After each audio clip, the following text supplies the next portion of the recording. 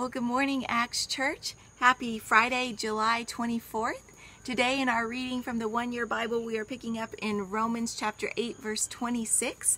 And today we are talking about all that God has given us through Jesus Christ. It's just beautiful. And we're going to start off with the Holy Spirit. And the Holy Spirit helps us in our weakness. For example, we don't know what God wants us to pray for.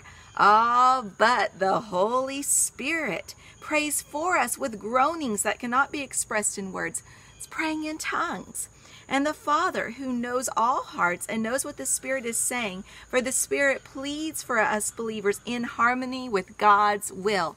You want to pray the perfect will? You don't know what to of God? You don't know what to pray in a situation? Pray in tongues, and we'll always pray the perfect will of God. Isn't that a wonderful gift? And we know that God causes everything to work together for the good of those who love God and are called according to His purpose for them.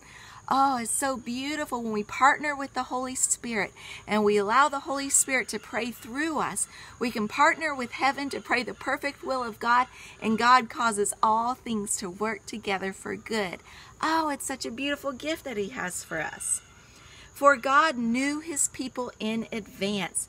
He knew you before the foundation of the world, and He chose them to become like His Son. He chose you.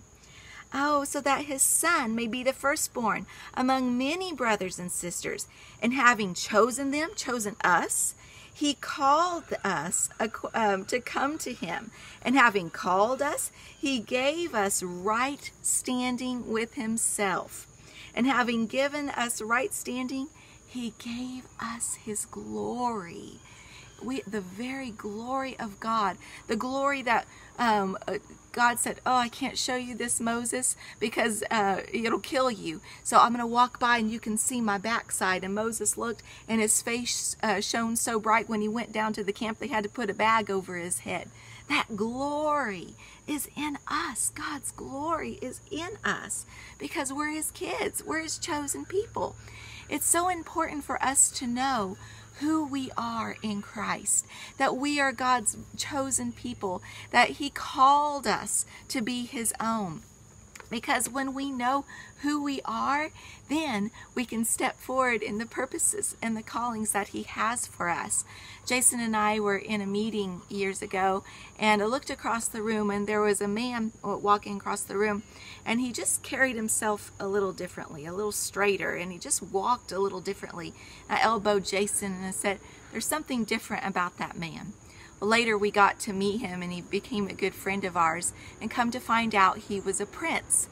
And he walked differently, he spoke differently, and everything that he did was for the purposes of his kingdom back home. Everything that he thought about, every conversation that he had was for the advancement and the betterment of his kingdom back home. Well, when we know who we are, that we are sons and daughters of God, that we are chosen by Him, that we carry His glory, that we carry the precious Holy Spirit inside of us, then we walk a little differently. We talk a little differently.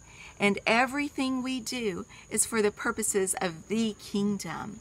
So family, I just wanted to encourage you today. You are loved by God. You are chosen by God. God has a good plan for you. He has a way for you to always pray in His perfect will. And as it says later in our reading today, if God be for us, who can be against us? God loves us, family. Have a wonderful day.